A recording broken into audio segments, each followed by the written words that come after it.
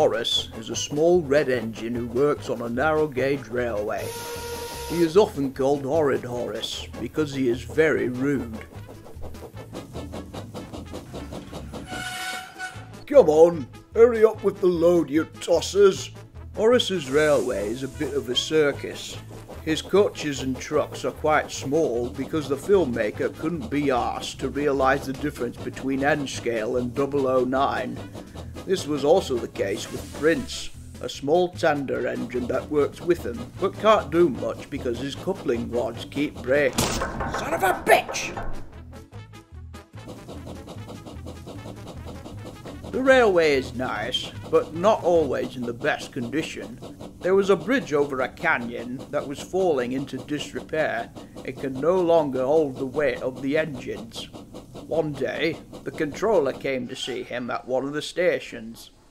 Prince is stuck by the bridge. He's refusing to go over it because he thinks it's about to collapse. Do you think you could go help him? Oh, bloody hell, not again. Now then, what are you scared of now?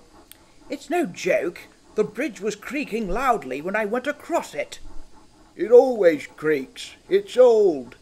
Exactly, but it was louder today. I swore I saw it bend. I'm not going back over it. Well, you can't just stay here, you dolt.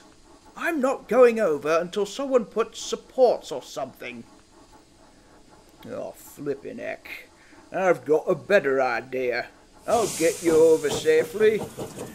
Horace, don't you f***ing dare! Ah! Asshole! See? Now you're safe.